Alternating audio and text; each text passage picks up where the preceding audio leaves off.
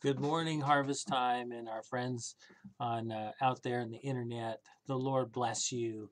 God is so good, and we're pressing into the kingdom of God. And this Wednesday, April the 8th, the Bible study that I have for you is Jesus' Prayer of the Ages.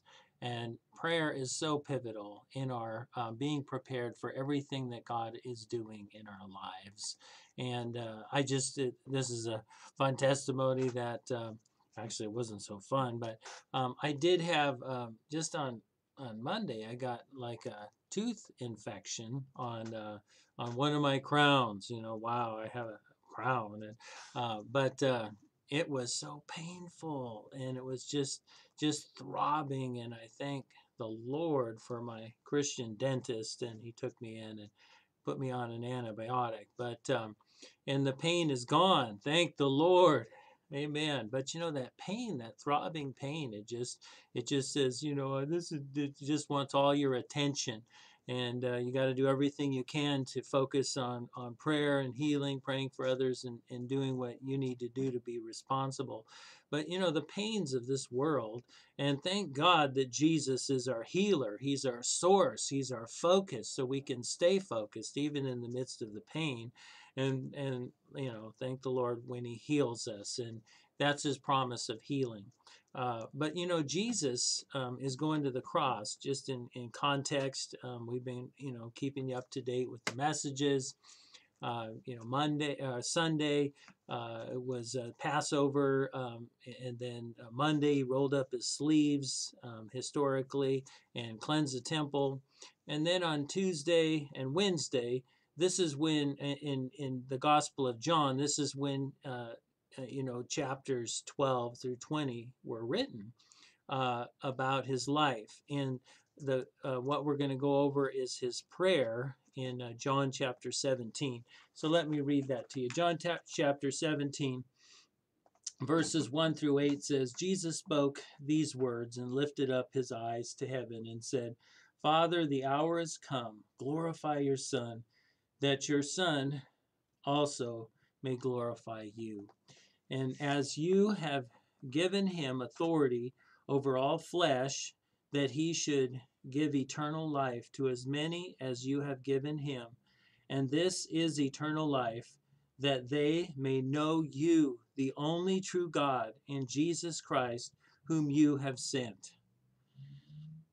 I have glorified you on the earth. I have finished the work which you have given me to do.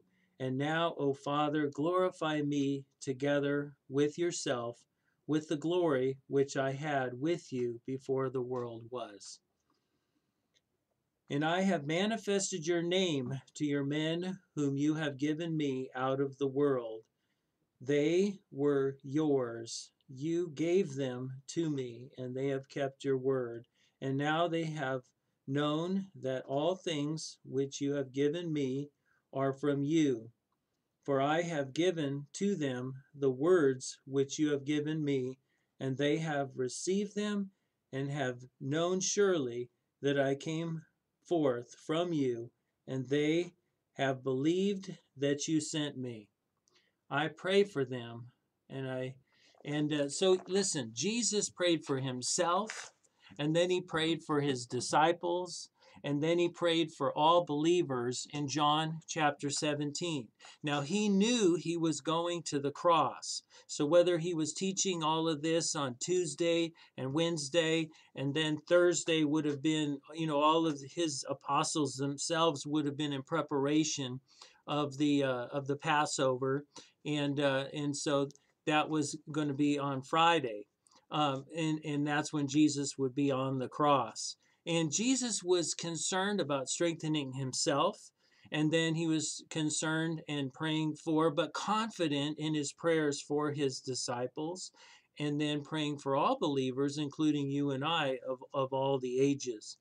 And, during this time of the coronavirus, of course, it's taking all of our attention. You go out shopping, you can't get away from it. People are wearing masks, people are concerned. It's in the news, it's in the conversations. But the greatest plague of humanity is sin and disobedience and not being prepared. And we're going to get through this coronavirus. And like I've been sharing with you, let's pray. That supernatural power is going to come on Resurrection Sunday on the 12th of April, and this curse and this plague and this illness is going to be healed, and it's going to start to diminish and go down to nothing in our land, and so that we can get back to church, we can get back to work. But in this time, though, we're focused on Jesus. He's going to the cross. He's confident. He's prayerful.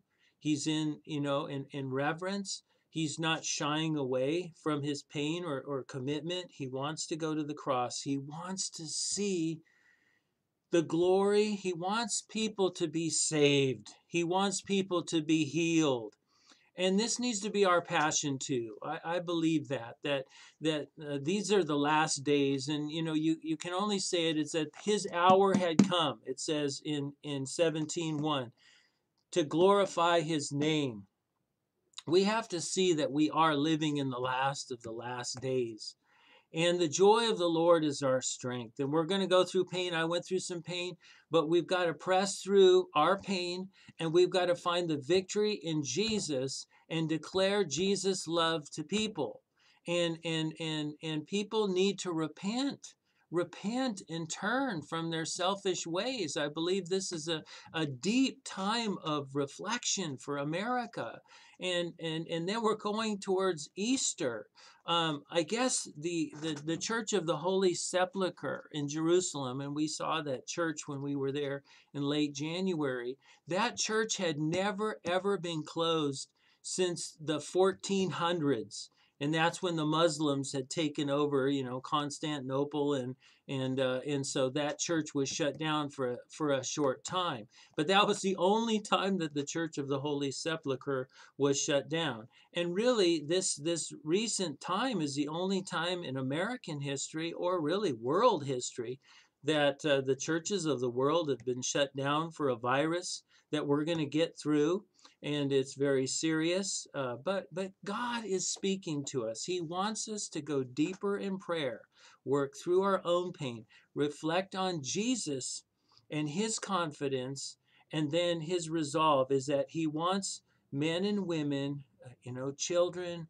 He wants all people saved and secure and ready for these last days. And if you don't have an understanding of the rapture of the church, I want to encourage you, watch those movies with Kirk Cameron on the Left Behind series. I think those are very good, and but very biblical, and very important to understand the times that we're living in. We should be prepared through prayer. We will be prepared. We need to be focused on winning the lost. Another good movie, we're going to watch it with our family, is The Passion of the Christ. And it really shows by Mel Gibson what Jesus went through. It's dynamic. And it really brings us to a brokenness within ourselves. Thank you, God, for coming for me. Thank you for dying for me. Thank you for being confident in prayer and going with all of Christ's will and volition was to go to the cross so that you and I could be saved. Amen. Let's be saved. Let's be set free. Let's get beyond ourselves and get into the glory of God, the joy of God, and spread the good news, because Jesus is coming again.